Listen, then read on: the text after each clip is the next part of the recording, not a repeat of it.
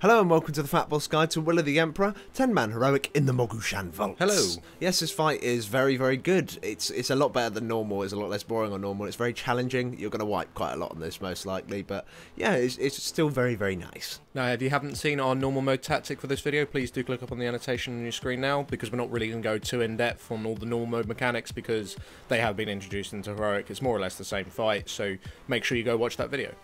Now, to get straight into it, you want to bring 2 tanks, 2 healers and 6 DPS to this encounter. Multi-dotters are excellent for this encounter, and anything with very, very hard CC is also very good.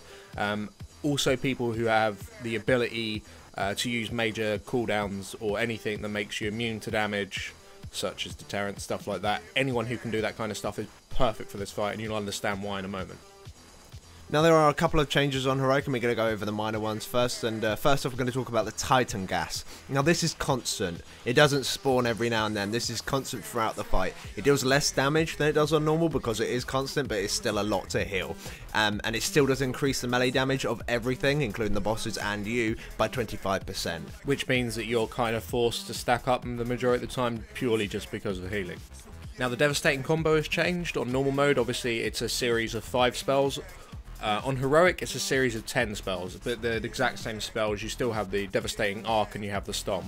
You need to just avoid them, and once you have avoided the series of 10 spells, your extra action button, rather than hitting for 500k, it hits for 1,000,000. So it's exactly the same. So it's like double risk, double the reward. So as long as you're not massively shit at moving in this fight, then yeah, you're going to have a lot of fun with that button. Now, the one major change in this fight is that when any of the ads die, they spawn a Titan Spark. Now, this has a fuck ton of HP, and it fixates on a random player. Now, when it gets close to any player, it explodes for 750k damage to everyone within 8 yards, which is really bad. Also, if it explodes near any of the ads or the bosses, they will gain a 50% attack speed buff for a very long time as well. Now, this one mechanic changes everything about this fight, because you just got to organise people to go and soak these up, because you just need to. They have so much health that it's pointless killing them, because it's just so much wasted DPS, and a lot of your DPS isn't even on the bosses, it's on the ads the majority of the time. So the sparks literally just have to be soaked.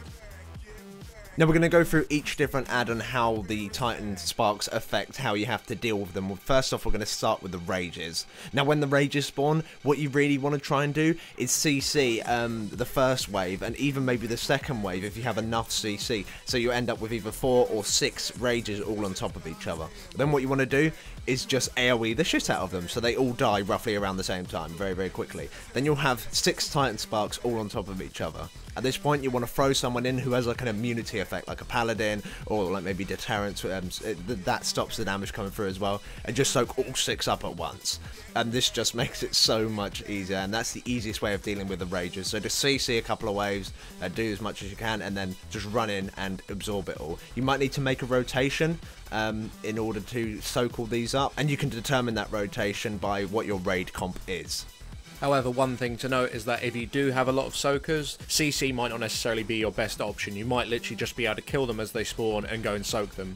However, CC, it makes more sense to do it really, because you know, it makes the ads die a little bit quicker overall. Now, the Courages, they still work exactly the same. They'll always target the tank that's furthest away, and they'll either spawn on the left or the right hand side, and after that they'll always spawn on the opposite side of which they originally spawned on. So they spawn on the left originally, then they'll spawn on the right, and then the left and the right. And if your timers are good, you can actually be right underneath them when they spawn, which means you can kill them almost instantly. They barely move at all, which is great.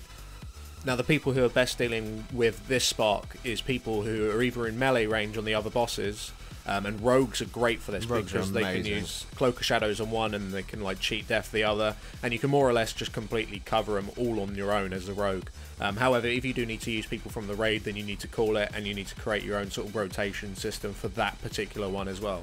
And the same goes for the strength. The person who tanks the strength, like the person who needs to keep aggro on it, make sure that it's kept out of the raid and move from the big circle, just like you do on normal, works exactly the same.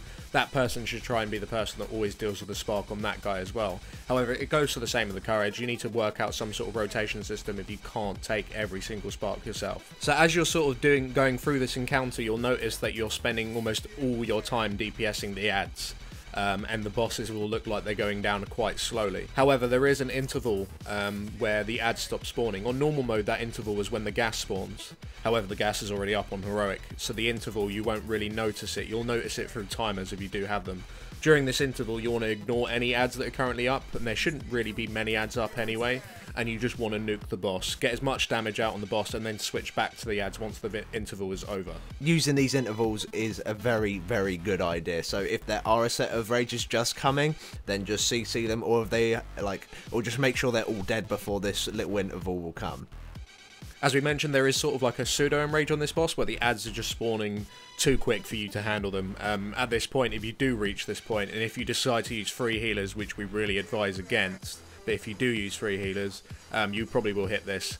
And at this point, you just completely need to ignore ads, CC them as much as you possibly can, and just nuke the boss, because you're not going to be able to deal with it. And the same goes for around the 10% mark. Even if you're not going to hit the enrage, you might as well just CC the ads. Prevent the ads from doing anything for the next 20 seconds and then just nuke the boss, because it's time wasted on the ads when the bosses, you know, they just need to fucking die. So yeah. So to summarise it, it's all about setting a rotation for killing the sparks, and like we say, it's quite difficult for us to tell you exactly what to do because we don't know your raid comp, and it does, you know, it completely revolves around your raid comp. But if you do have a large selection of players to bring people like hunters, like shadow priests, like paladins, anything that can make the sparks look like a joke, and that will more or less get you the kill. So that's it, guys. Thank you for watching. If this guide did help you out, then please do give it a thumbs up. It does help us out quite a lot, and make sure to comment, rate and subscribe. And if you'd like to see other 10-man heroic guides by FatBoss, please do click up on the annotations you see on your screen now. Thank you for watching. Thanks for watching.